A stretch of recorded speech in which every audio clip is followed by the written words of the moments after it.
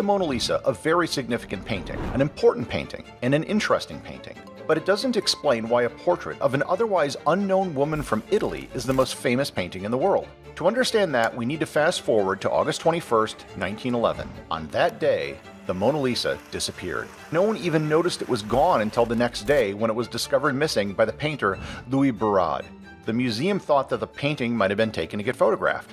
Eventually they realized that the painting had in fact been stolen.